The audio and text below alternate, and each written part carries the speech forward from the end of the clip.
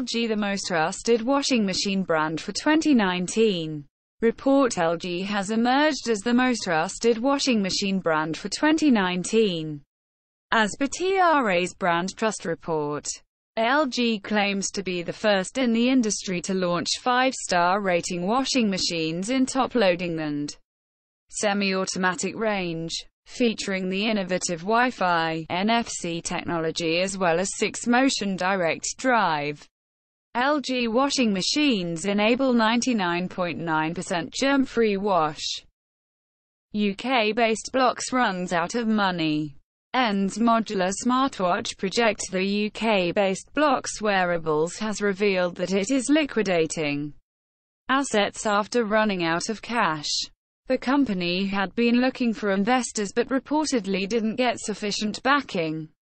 The company was working on a modular smartwatch with a strap made of several modules, each with its own function.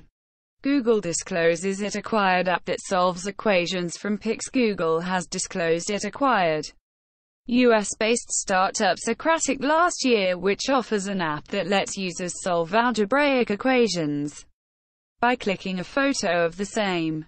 The app, to which Google has now added AI capabilities, has been relaunched on iOS with an Android update coming later this year. Socratic was founded by Shreyans Bhansali and Chris Pedregal. Have no plans for a streaming-only console. Xbox chief. Microsoft's Xbox head, Phil Spencer, has confirmed that the company isn't working on a streaming-only console. This comes after reports suggesting Microsoft's next-generation Project Scarlett console would ship with both a high-end version and a cloud console, with limited amounts of local computing.